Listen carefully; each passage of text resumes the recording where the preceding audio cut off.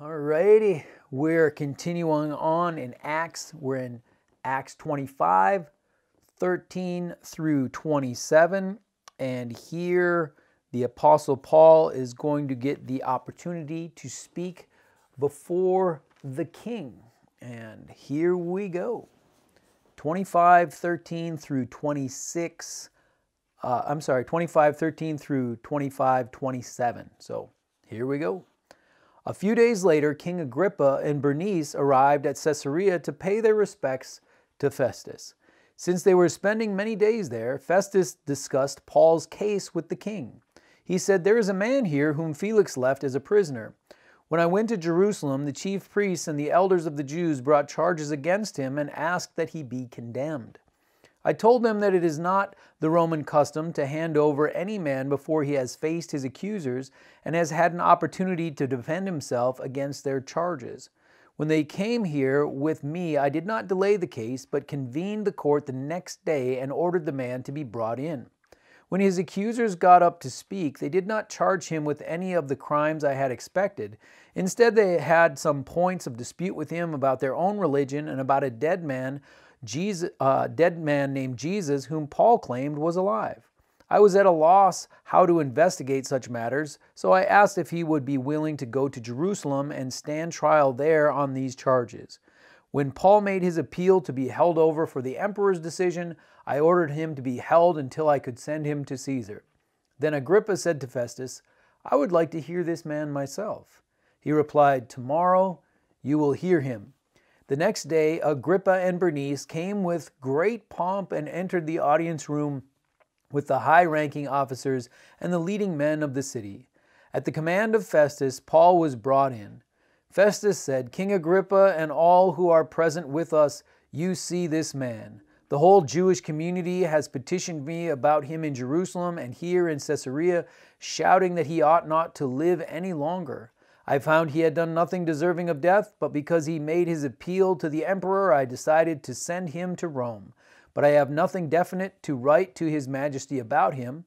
Therefore, I have brought him before all of you, and especially before you, King Agrippa, so that as a result of this investigation, I may have something to write. For I think it is unreasonable to send on a prisoner without specifying the charges against him.'" So, Paul now not only gets to speak in front of Festus the governor, but also Agrippa the king.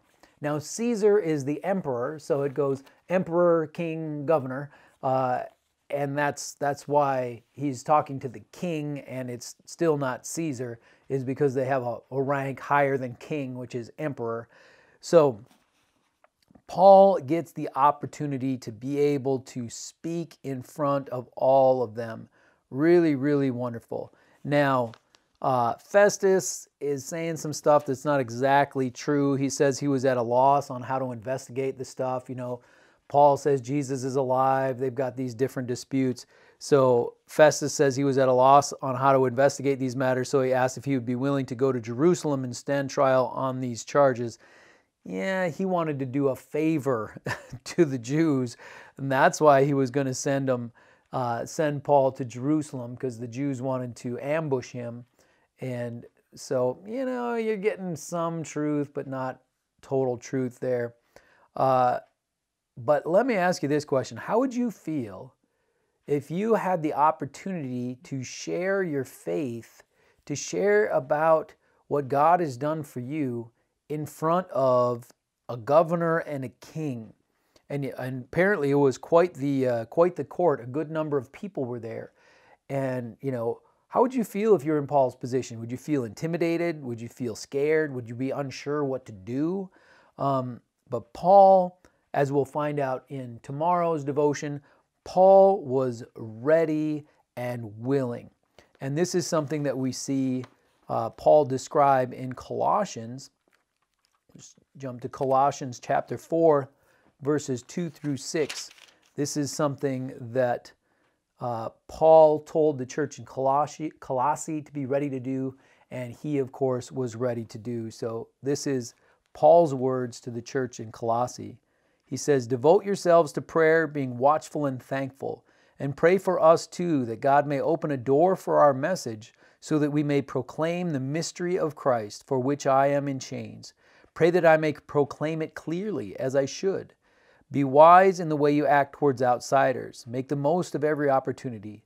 Let your conversation be always full of grace, seasoned with salt, so that you may know how to answer everyone.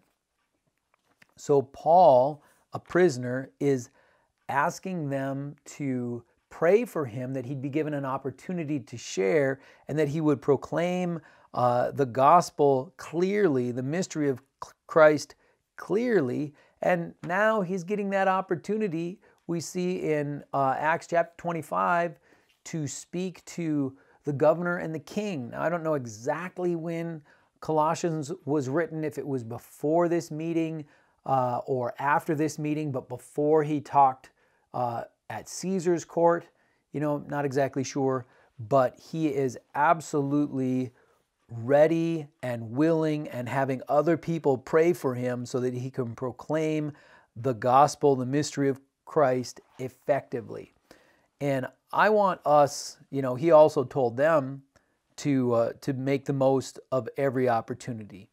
And I want us to be ready. Let's pray to be ready and have our conversation be full of grace, as Paul wrote to the church in Colossae. Be ready and have your conversation full of grace. I think some people are ready, but they're kind of belligerent about their faith and pushy.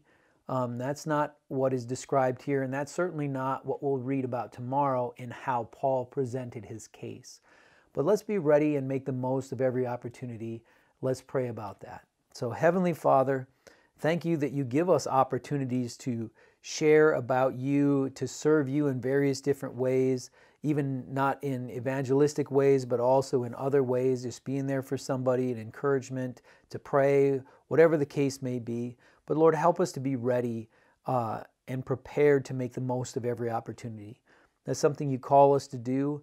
And Lord, today we may have an opportunity to make a difference in somebody's life, maybe tomorrow. But Lord, let us be ready and prepared. So guide us in this. In Jesus' name,